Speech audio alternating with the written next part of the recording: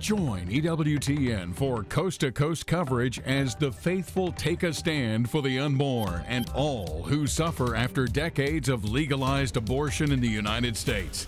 Beginning Thursday, January 18th, from Washington, D.C., it's the opening Mass of the National Prayer Vigil for Life, live at 5:30 p.m. Eastern from the Basilica of the National Shrine of the Immaculate Conception.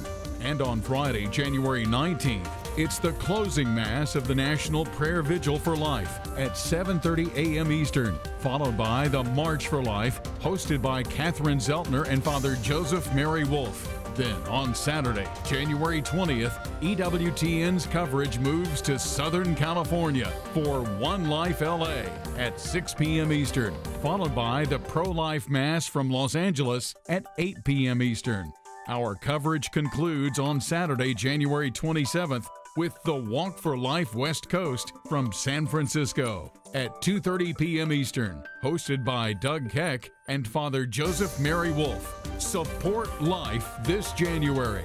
It all begins Thursday, January 18th at 5:30 p.m. Eastern here on the Global Catholic Network, EWTN.